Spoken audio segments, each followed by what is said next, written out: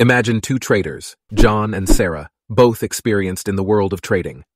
One fateful day, a massive opportunity presents itself to both of them, seemingly a once-in-a-year chance. Excitement fills the air as they eagerly enter the trade. However, John's confidence gets the better of him. Blinded by the potential for huge profits, he ignores the principles of risk management and places an oversized trade. On the other hand, Sarah approaches the trade with a more measured mindset. She recognizes the potential, but remains grounded in her risk management strategy. Sarah carefully selects a position size in line with her daily risk capacity. As the trade unfolds, the price initially moves favorably, reinforcing both traders' hopes for a substantial profit. But suddenly, the market takes an unexpected turn. A reversal catches them off guard, and panic sets in. John's oversized position amplifies his losses, forcing him into a difficult situation. The weight of his decision becomes painfully clear as he realizes he may have jeopardized his entire trading account. Meanwhile, Sarah's disciplined approach and adherence to risk management principles serve her well. While she experiences a setback, the impact is manageable due to her controlled position size. She remains calm, knowing that one trade does not define her overall success. Sarah is still in the game, ready to seize the next opportunity that arises, whereas John has blown his entire trading account as well as his months of hard-earned profits. The emotional toll of such an experience can be overwhelming to bear. Furthermore, he cannot take any more trades because of insufficient capital. One bad day, one bad trading decision brought him back to square one, while Sarah continues climbing up the ladder of her trading success. This is the importance of risk management in trading. This is why successful traders emphasize so much about having a proper risk management plan in place. As Paul Tudor Jones once said, the most important rule of trading is to play great defense, not great offense. There are 4 steps to creating an effective risk management plan in trading. Step 1. Determine your daily risk tolerance.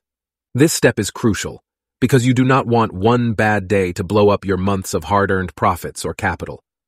I have seen a lot of people who worked very hard for months and made profits on their capital and were climbing to the top of trading ladder. But one bad day and one bad decision screwed it all up.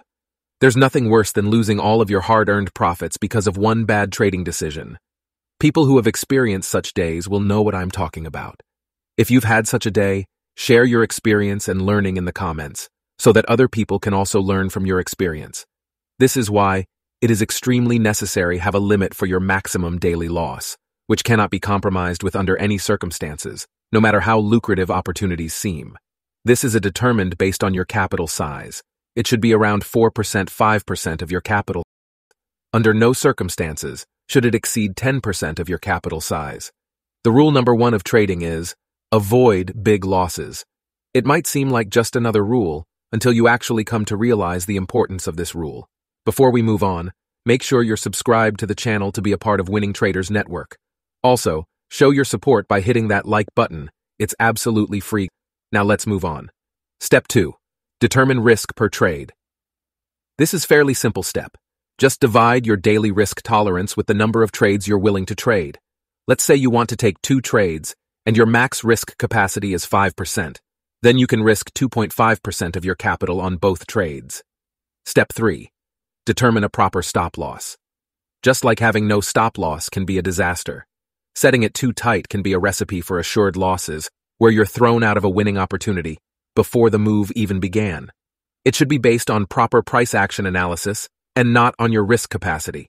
What I mean by this is, don't decide it like I'm going to buy 500 shares, so based on my risk capacity and 500 shares, it should be here. This is an amateur's way of trading. Professionals know the importance of carefully placed stop loss, and they know that determining position size comes after, not before determining stop loss. Stop loss should be strategically placed at a level that, if reached, challenges the validity of your analysis. This might seem like a small change, but believe me, these small things will do wonders in your trading results. Step 4. Determine your position size. Position size is determined based on risk per trade and your determined stop loss. It is the last step before entering a trade.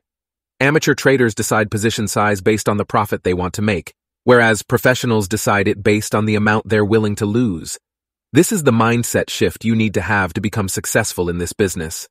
Don't get me wrong, but amateurs might be right sometimes, and might make big profits on some of their trades. But as far as consistency and taking profits home is concerned, they will never be able to match up to someone who uses proper risk management system. Because sometimes they might win big, but more often they'll lose bigger. In essence, risk management means to stay in the game. The primary focus of the trader should always be on preserving capital and managing potential losses. By implementing robust risk management practices, you ensure that you can weather the storms and maintain your ability to participate in future opportunities. Make sure to subscribe the channel and please leave a like if you haven't already. Thanks for watching, and I will see you in the next one.